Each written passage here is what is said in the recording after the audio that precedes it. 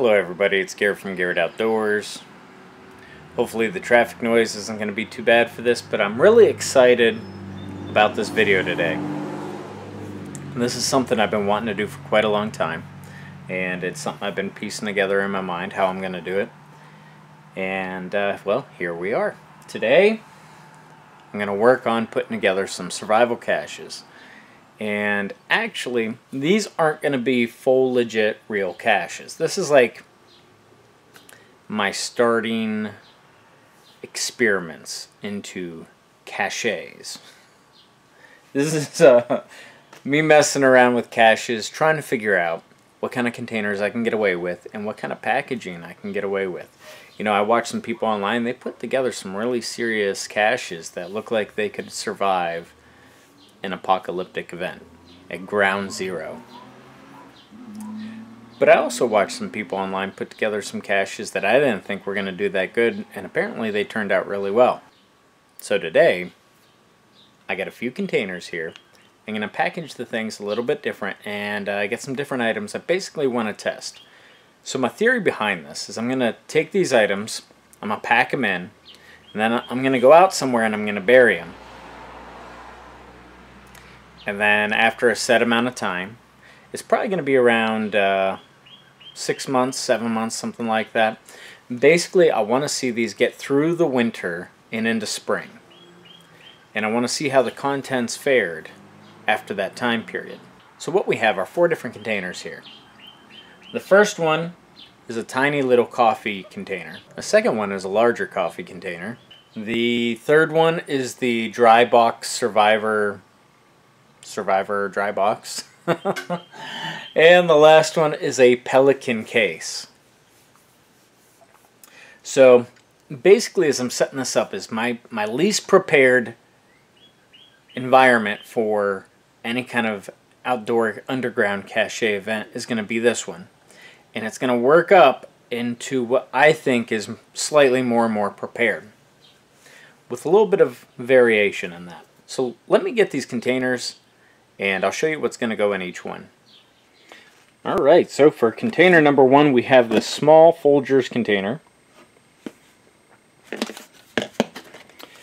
And here are the items that we're going to test. Now the items for each container are not exactly the same. So first thing to go in is going to be a few bullets. Second is some strike on the box matches. Third is a very cheap knife.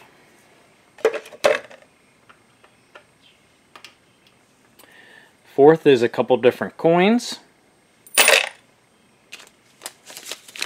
And a dollar bill. Next we have a USB drive. It is working and it does have a few different file formats saved on it. For food, I have stolen some of my daughter's Go-Gurts or Go-Go Squeeze applesauce pouches. These things have an expiration date on them as May 3rd, 2019. So they should be good when I dig these things up, but they'll be close. So I'm really kind of interested to see what kind of shape these are in when I dig them out. I have a really cheap $1 LED flashlight, and for this I don't have a battery in here. I'm more interested in seeing if the circuitry survives, so we're just going to toss that in.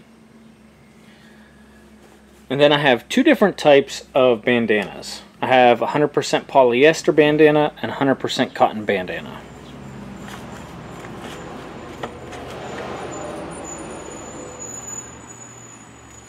Shove those in there.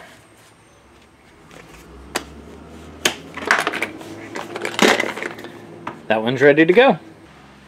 And for this one, I have less stuff in this one. The small one, I'm almost guaranteeing the small one is going to get water in it and it's going to have moisture get in there, and I wanted to see basically almost as a control inside the coffee container what those items act like when they're exposed to moisture underground and the temperature fluxes that's going to happen. For the step up, this one doesn't offer much better water protection, but I'm going to be putting the items in here inside plastic bags. So I want to see how the items in here fare in plastic bags versus the items in here that are not in plastic bags. So for that, I don't need as many items to test that. I just need a few items. So what's going in this one? The exception to that is the money. I'm not going to put the money inside a plastic bag. I'm curious to see the big container and the small container, if there is any kind of difference between them. So the money I am not protecting. Then we have some more bullets inside a plastic bag. We have some more applesauce inside a plastic bag. We have some matches inside a plastic bag.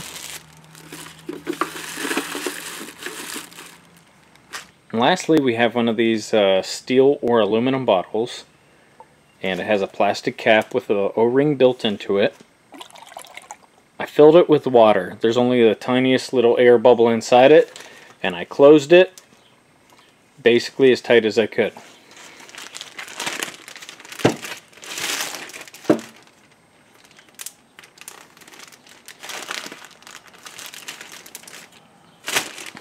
Put that inside a plastic bag, and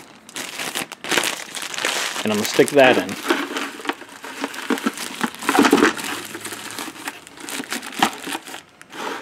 Now with that, I'm curious to see if the temperature spikes and drops are going to be sufficient enough to break this container open.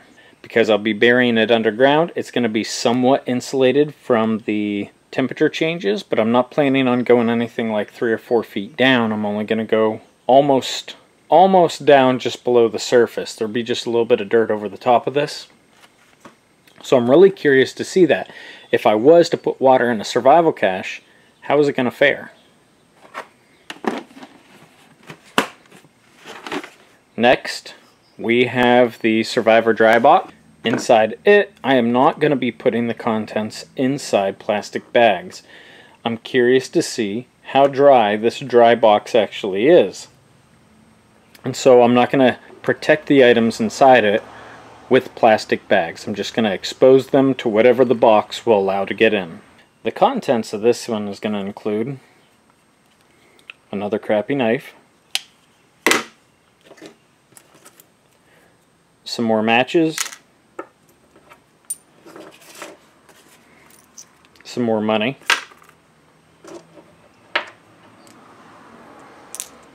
some more bullets, and some more applesauce.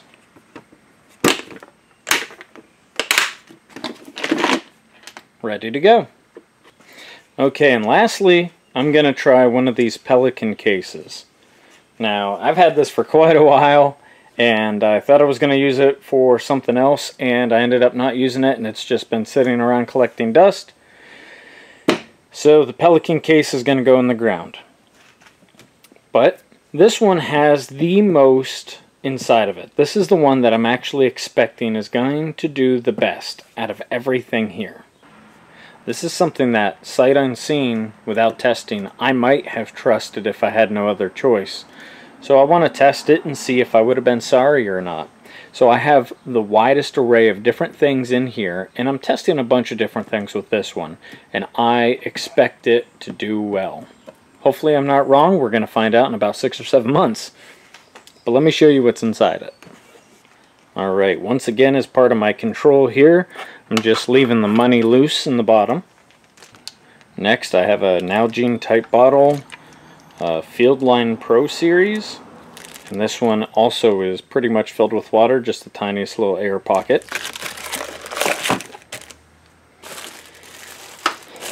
We have an applesauce inside a bag. We have another USB drive. This one also has information and actually a video I made for YouTube on it. So that one's going in the bag.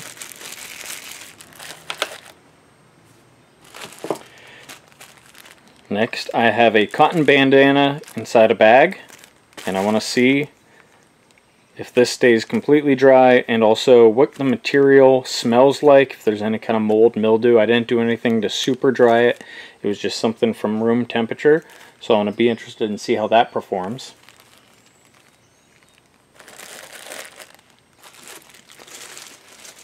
Next I have a flashlight. I actually really like this flashlight, so I hope nothing too bad happens to it. It's a lantern flashlight, and it has the batteries in it, and it's in a bag. I have another knife in here, not a very good one, but it'll serve a purpose here. And I got it wrapped up in a bag. Bullets in a bag. Matches in a bag.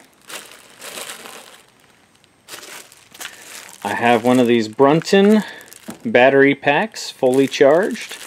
If I was to try to put in some kind of a battery pack for any of my electronic equipment, what might it be like over an extended period of time? What's it going to be like going through the temperature changes and possibly moisture and other elements over a 6-7 month period?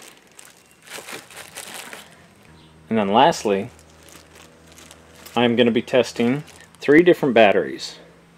I got a standard alkaline Energizer battery, I have an Energizer Advanced Lithium, and I have an Energizer Rechargeable.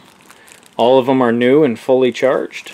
So I'm going to toss these in here, and they're all in separate bags.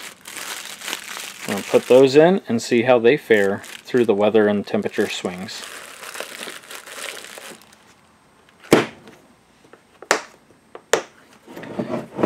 And this is as closed up as it can be. Now that's ready to go. Alright, well I got all 4 of those ready to go. Now I just need to get out there and bury them. I'm going to choose similar locations. It's going to be in the same general vicinity, but I'm going to pick different spots. I'm not going to do them all side by side, but I'm going to try to find ground type that's similar and similar moisture content and stuff like that. I want it to be as close as possible, but the reason I'm going to do it in different kind of locations apart from each other is I also want to test my cache locating skills. I'm going to try a few different techniques about how I'm going to locate the spots for where I'm going to bury them, and then I want to use different navigating tools for each one to try to mark where they are, how to find them, things like that. So when I go back to dig them up, I can practice and figure out what way works best. And we're talking about a video that's, as I've mentioned before, 6 or 7 months out.